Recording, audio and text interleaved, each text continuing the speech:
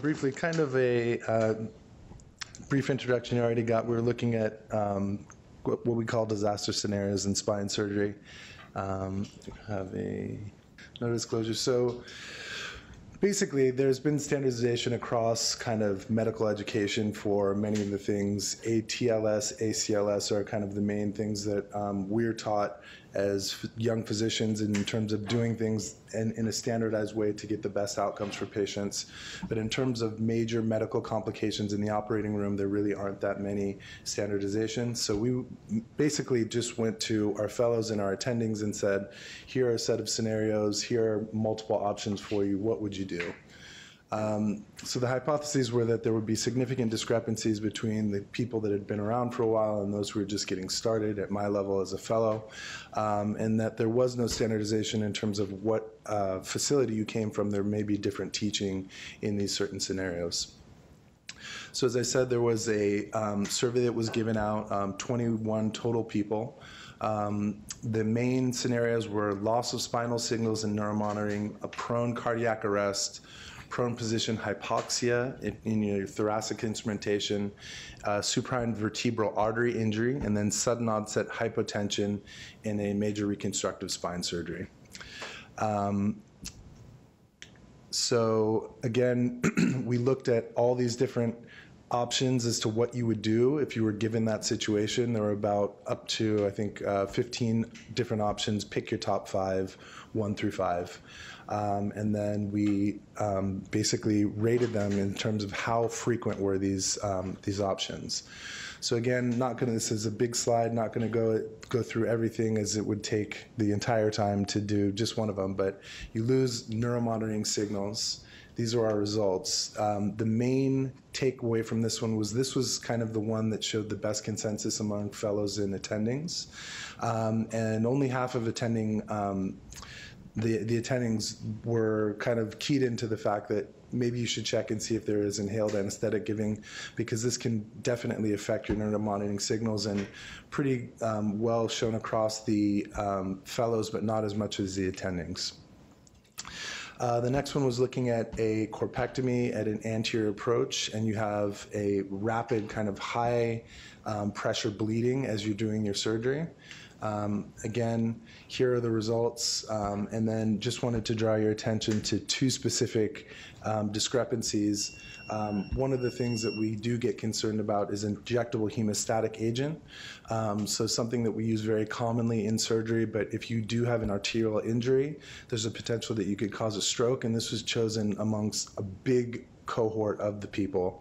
And then one of the other options was trying to open up your decompression and do a direct repair of a vertebral artery injury, which is very technically challenging, I would say, even amongst vascular surgeons. So for someone who has maybe never done this before, probably not a good option, and that was very much higher seen in the fellows cohort. Our third scenario was you're working in the chest and you see loss of oxygen saturation with moderate hypotension. So again, these were our results. A lot of words up there, but the main thing was that decompression of the thoracic cavity was really not that commonly chosen. If you combined both the placement of chest tubes and needle decompression, less than half of people chose those 2 options. Another kind of questionable response that was commonly chosen was pleural repair. Again, something that I don't know, it's a very, very thin membrane. I don't know that it's actually possible, but people, given that as an option, thought that they might try it. So again, something that can definitely happen in spine surgery, and a couple of outliers that give us some direction for teaching points. Number 4 here, doing a posterior foraminotomy, and then you have, looking down at the bottom, VTAC followed by PA arrest. So this is kind of taking us back to our ACLS, basically standard cardiac resuscitation, and fairly good consensus among the different people we actually do remember some of our general medicine. But one of the teaching points is that in the current ACLS algorithm, amiodarone 300 milligram injection is part of the VTAC protocol, and that was basically only chosen by a few fellows, and almost none of the attendings actually chose that as a possible option. Our last one here, doing a T10 to pelvis, you have a large prone surgery.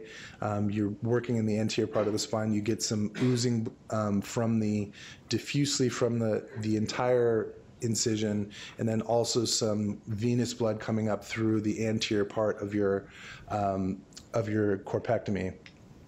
And again, here are our results here.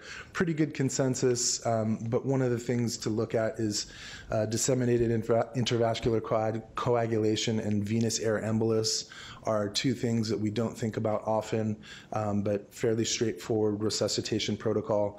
One of the things, if you do get a venous air embolus, you can get rapid onset of cardiac abnormalities with severe loss of perfusion, because you can basically get an airlock in the chest, and rather than continuing the case, knowing that may be an option, and doing a rapid resuscitation is something you need to do. And this was pretty well recognized.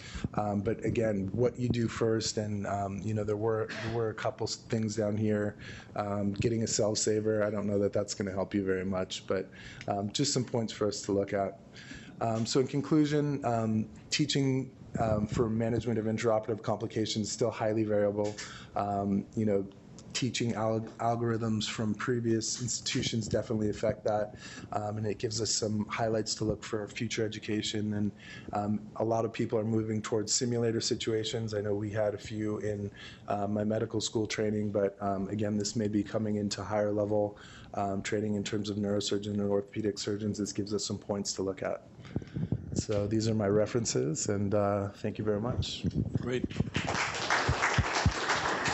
Can you go back one slide? So it's a great study. So we don't have time for much. Does anybody have a burning question? Margaret? Mm-hmm. So the choices that you had as far as what to do if these things happen, was there an obvious correct answer, or could any of those?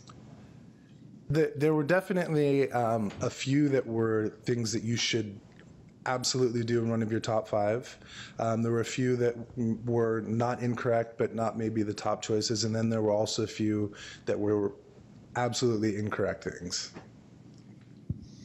So in your references, if you go back to the reference slide, why has this not been looked at before? I mean, I don't see anything in here that's showing that. I think in terms of our literature in neurosurgery and orthopedic surgery, teaching is just kind of at the forefront, in standardization of teaching, and it's becoming more of an interest. I know when I was at the academy this year, there were some talks on education, but looking at the way we educate our trainees is really not something that's been a focus of the scientific literature. So any other thoughts? I mean, I congratulate you on doing this work, and I hope you'll take this as a springboard towards being on the forefront of doing this. Rod, any thoughts? No, this is great. I mean, I think this is a great project that you guys have done in standardizing, some like a spine ACLS or something. Great job. Thank you. Thank you. Great job.